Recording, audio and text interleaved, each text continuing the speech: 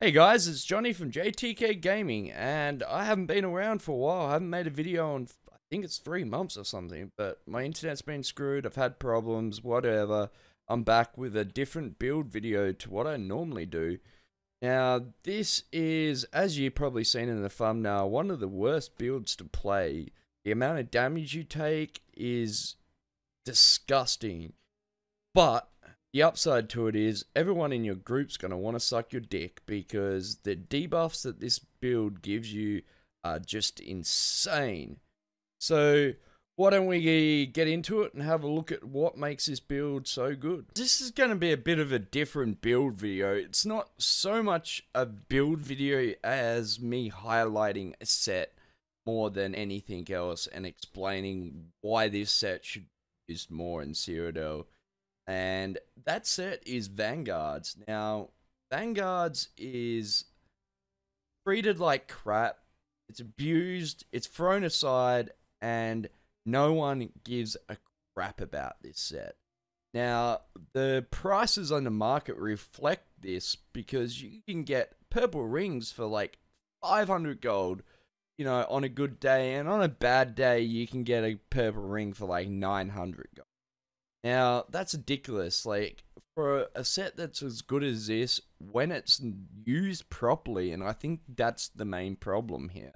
I think it's a hard build to play, and you necessarily don't get any rewards as an independent player. You know, you're sacrificing a lot, and I think that's what it is. No one wants to sacrifice, you know, this. They want to have the DPS and they want to have all the fun and stuff like that. They don't realize how beneficial this set could be to a group. Now, for the ones that don't know this set, which would probably be most of you guys, what it does is when you taunt an enemy player, they deal 50% less damage to all other players, but 100% more damage to you for 15 seconds. So they basically, it makes the opposition hit your group like wet noodles. And that's the best way to sum it up. And just imagine someone that just can't quite get hard, and he's slapping it around and trying to, it's just not going to do anything. It's useless, you know. It's floppy pieces of crap, and that's what they're like after they get taunted. Now, we make it even worse, you know, we rub it in even more with wizards. So, when you take critical damage, you apply minor maim to the enemy for 15 seconds, reducing their damage done by 15%. So, you know, when they're on the ground, you know, struggling to get up, we just kick them straight in the face and make sure they go down. They're hitting us for 35% of their damage, you know. They're not doing anything. They might as well just pack their bat and ball up and go home. But the downside to it is they hit you like a truck. So as long as you can stay alive, you know, this set and this build is amazing. So there's a few things you can do to help stay alive, and that is the reason why I chose a Magic Templar. Of course, you can play this on a DK, a Warden, whatever you like. As I said, I'm highlighting this set more than this build. So, that's why I chose the Templar, so I can have a high health Blazing Shield build as such in Essential. That's basically what it is.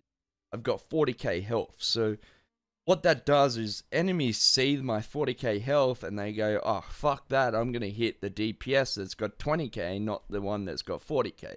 And they normally leave me alone. And that's normally what happens. I'll focus my DPS. And, you know, most of the time they don't even realize what's going on. They don't realize that they're hitting for fuck all. They just think that we're tanky. And the other thing that I mainly do, which is very un-tank-like, is I'll go in, I'll get my taunts off, and then I'm going to pull back behind the group. I might even pull behind the healers. You know, I want to get out of there.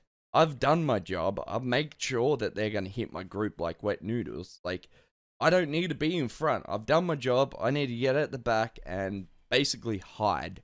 You know, just stay away from those guys because they're going to hit you like a truck, and it isn't going to be pleasant if a few of them get on top of you. They're basically going to stomp you in. So, as I said, guys, I wanted to highlight this build, this set more than the build. You know, it is just so underrated. I only know of one other person that runs it, and he runs it so well. And, you know, I think people need to, you know, sacrifice a little bit more for the group. You know, I'm running Choke Fawn. The only reason I'm running Choke Fawn is because that's kind of what I had. You can run Engine Guardian, Bloodspawn, you know, whatever you fancy. As I said, I will have the stats for my Lich and Vanguard build in the description, along with a lot of other sets that you could use and try out. Work out what works for you guys. Work out what, you know, you feel comfortable playing, and, you know, change your build. You know, if something's not right, fix it, you know, and then if something else pops up, fix that.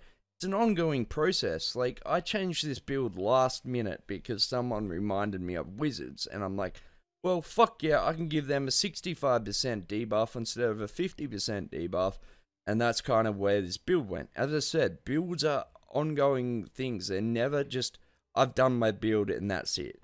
They're always evolving, and they always should be evolving, and if they're not, then, you know, you're not keeping up with the game, because it's an MMO and it changes consistently. And if you don't change with the game, then you're going to get left behind. So, that's all I really wanted to talk about today. I'm going to try and have more videos out. Let me know if you like this kind of like me highlighting a set kind of layout instead of a generic build video. But I will be doing some generic build videos like the old-fashioned way. You know, I'll go over all my stats and stuff like that.